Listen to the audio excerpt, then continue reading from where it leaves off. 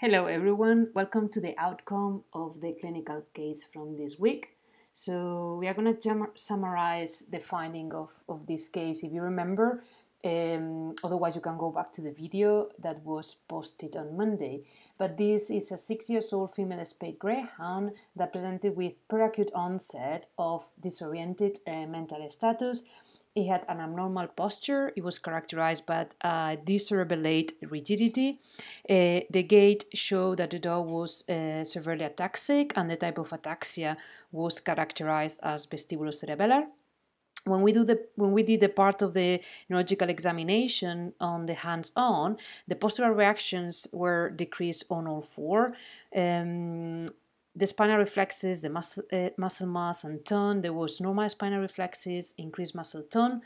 And then what we saw on the cranial nerve evaluation, there was pathological spontaneous nystagmus with decreased menas response bilaterally with normal vision, and mydriasis on the left eye with widened palpebral fissure.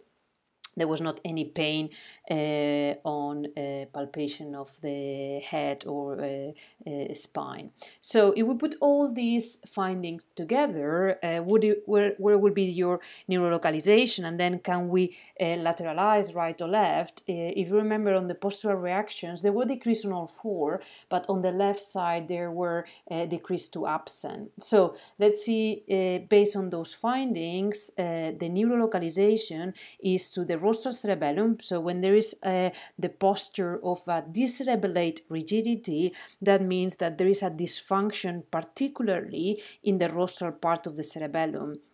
This dog also presented a disoriented mental status with some signs of vestibular dysfunction. And there is an area of the cerebellum that is involved in the vestibular function, and that is known the flocculonodular lobe. So somehow, if the posture points to cerebellar dysfunction, that is very likely that the part of the cerebellum that is the flocculonodular lobe is also somehow involved in the dysfunction. And in order to explain the obvious postural reaction deficits, this paresis that the dog had, it needs to be somehow some involvement of the brainstem, and because it was on the left side, then we're talking about probably a left-sided, more obvious lesion. Obviously, if you remember, we also had this mydriasis on the left eye with this widening of the palpebral fissure. So the question is, can we relate or can we put that dysfunction on this neurolocalization? Let's see. But when we talk about the differentials and taking into account the clinical reasoning, this is based on the signalment. It's a 6-year-old female spayed greyhound that presented with peracute onset, and this is very, very important to take into consideration. Peracute onset of non-progressive, so it didn't had any signs of deterioration, potentially left lateralized, but the cerebellar signs were not really lateralized at the time of presentation. No signs of pain, not pain on evaluation, and it was mainly localized to the rostral cerebellum. So when we talk about the etiological diagnosis, there are a few etiological diagnoses that could be already ruled out. So inflammatory infectious, it will not present with this peracute onset of clinical signs. So this dog was totally normal, and in a few minutes it presented with those obvious neurological deficits. Again, something anomalous, something metabolic, it will not present with such acute neurological signs unless the lesion that we are seeing is secondary to a metabolic problem, obviously, that is causing the disease that we're talking about, or the condition that we'll talk about now. So we can kind of remove all etiological diagnoses. This dog didn't have any access to toxin, and it's not so common to present such a peracute and severe neurological signs with not other systemic signs due to atoxicity. And according to the owner, there was no chance at all that this dog was exposed to any toxic. And the same, the dog was with the owner all the time, so a trauma, it was not on the list because he didn't suffer any any trauma.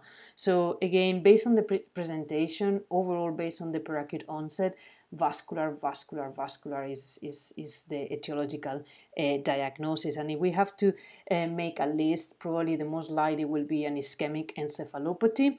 So when we talk about an ischemic encephalopathy, what happens, we have a thromboembolism, and usually they love the rostral cerebral artery, and when that produces an area which is where the vascular territory has lack of oxygen, and therefore there is a necrotic tissue, which is kind of the core of the infarction due to the decreased cerebral blood flow at that level, and then it will surround another area which is kind of the ischemic penumbra. So this is the area that it will show clinical signs because it's affected at the time of presentation, but it's the area that can recover, is the area that where good oxygenation, good blood pressure, we can potentially recover the functionality of that area, and this is why the patients again can improve with the clinical signs. So this is why this ischemic encephalopathy could explain the clinical signs. And then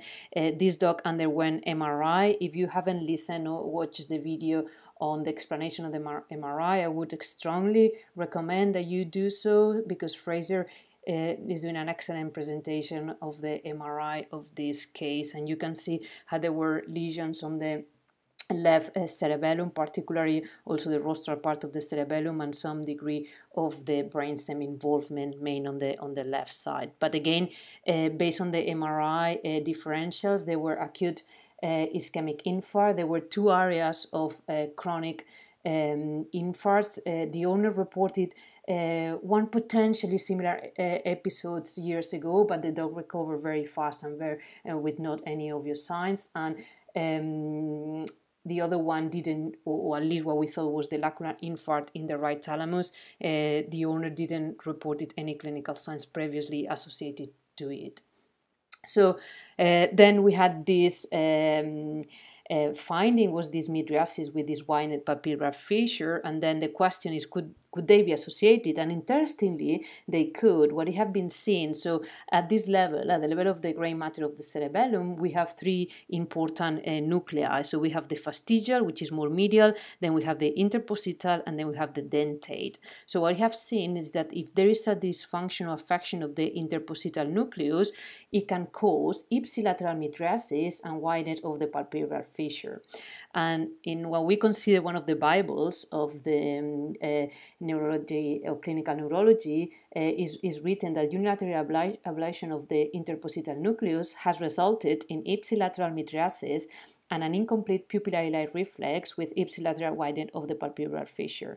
And it's also written that, interestingly, we have not yet observed these clinical signs in naturally occurring lesions of the cerebellum. So we have added a little sentence that we have, and is very interesting because, again, you can explain the clinical signs with the same lesion. What happened with these dogs? This is a recent study published in 2016 where it just makes the clinical signs associated with the specific infarct in the rostral cerebral artery. So when we saw ischemic strokes in dogs, why the majority or the most common one is seen in the rostral cerebellum still remains unknown. It's interesting that there is a possible that the vascular anatomy of the cerebellum plays an important role. It could cause or predispose dogs to have cardiogenic embolism.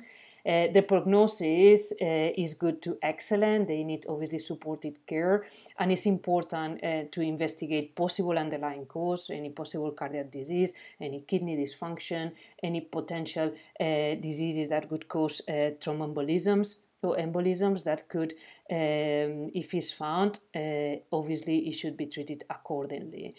In the majority of the dogs, we do not find the underlying cause, and obviously there is not a specific treatment for the potential cause that can be given in those cases. So these dogs should be given supported care. This is the dog just, as you can see, 3 days after presentation. It still shows obvious deficits on the left side, but the right side has definitely improved.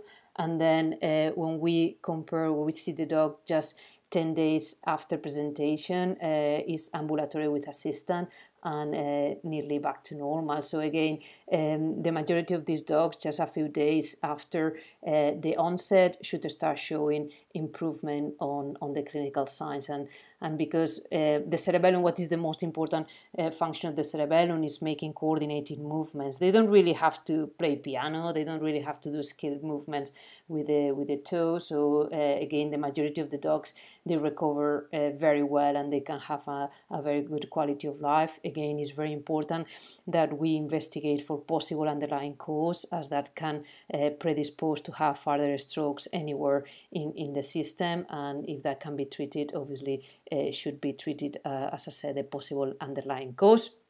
I hope you like the case, and if you have any question, please post it, and we will be very happy to answer. Thank you.